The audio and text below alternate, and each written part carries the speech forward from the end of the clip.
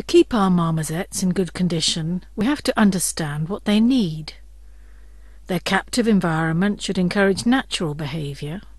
Ideally, this ought to include the full range of locomotion, foraging behaviours, and social activities, as well as the opportunity to explore new objects and environments, and a safe, comfortable place to sleep.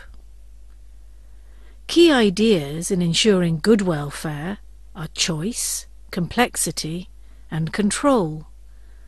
Complexity helps to provide choice, but they should always have control, the option to remove themselves from objects and situations. Marmosets are highly social. They should never be housed alone.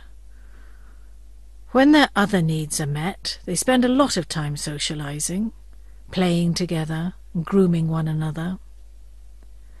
Marmoset monkeys are highly selective and require variety and choice in their diet. Being intelligent, marmosets can easily get bored.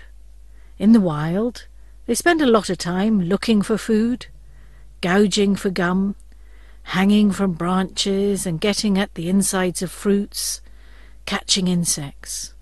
In captivity, they need to be challenged. Humans are an important factor in the well-being of captive marmosets. It is important that marmosets have a positive relationship with their human caregivers. Training can help provide alternatives to direct handling and lead to a reduction in stress in marmosets.